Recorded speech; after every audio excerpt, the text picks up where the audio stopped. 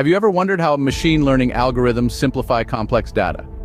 Have you heard of the term principal component analysis, or PCA, and wondered what it's all about?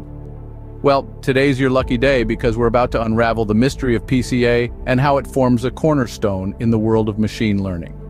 Principal component analysis, or PCA, is a statistical procedure that uses an orthogonal transformation to convert a set of observations of possibly correlated variables into a set of values of linearly uncorrelated variables called principal components. Sounds complex, doesn't it? But worry not, we'll break this down into simpler terms. Imagine you're trying to understand the relationship between different ingredients in a recipe. Some ingredients might be closely related, say salt and pepper, often used together while others are not. PCA essentially helps us understand these relationships by reducing the dimensionality of the data while retaining most of the important information. To start with, the first step in PCA is standardization. It's essential to bring all variables to the same scale because PCA is a variance maximizing exercise. It converts the data set into a standardized form.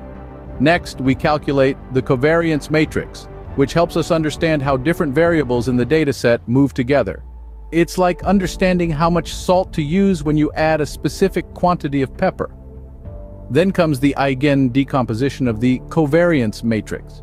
An eigenvector specifies a direction through the original coordinate space, while an eigenvalue indicates the amount of variance in the direction of its corresponding eigenvector. It's like finding the perfect blend of spices for your dish based on their quantities. After that, the principal components are selected based on the eigenvalues. The first principal component is the direction in which there's the most variance. The second principal component is orthogonal to the first and accounts for the second most variance, and so on.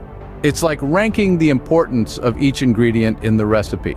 Finally, we transform the original data set according to the principal components, reducing the dimensionality while retaining most of the information. It's like simplifying a complicated recipe while still maintaining its essence.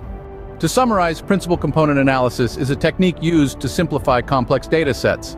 It starts with standardization, followed by the calculation of the covariance matrix, eigen decomposition, and selection of principal components based on eigenvalues. The data set is then transformed according to these principal components.